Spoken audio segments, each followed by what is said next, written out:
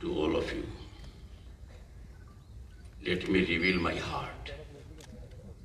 I am surcharged, I am energized, I am motivated, I am inspired, and I have an optimism which for sure will fructify into a ground reality.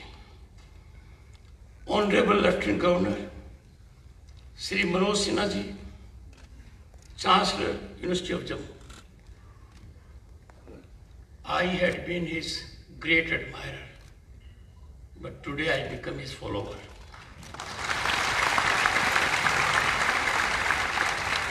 Even before I became Governor of the State of West Bengal, I had virtual connect with him. And today I have seen the man exploiting his talent, intellect, sagacity for welfare of students.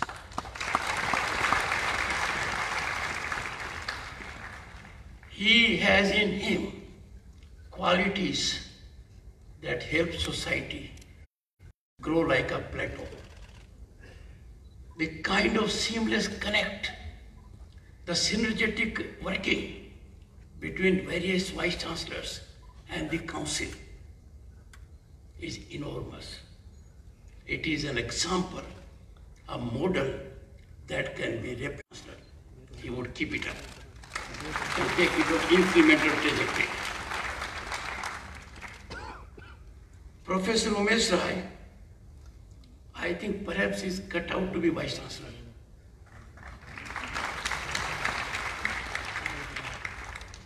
A man of humility.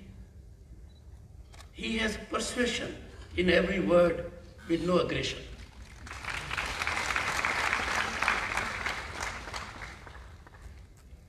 I am meeting for the first time a man whom I have admired for long without meeting. Professor Dinesh Singh. Since he will be little surprised and I have to vindicate my credibility, I gathered more input about him because I happen to be Chancellor of Delhi University. So I came to know about all the previous Vice Chancellors.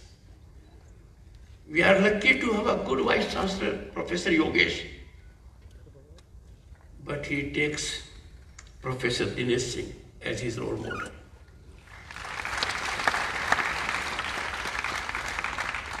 The observations imparted by the Honorable Lieutenant Governor about him being an educationist at a premium level in the country are very well-meaning and fact-oriented. I am little envious of him that he is working in an area but not working for the entire country. Such a talent, such a reservoir needs to be tapped at national level. Former Vice Chancellors, present Vice Chancellors, members of the faculty, academic council, distinguished guests, senior functionaries, and most important, my young friends. It's a cliche, not last but not least, or to ignore presence of Dr. Jagdeep Dhankar.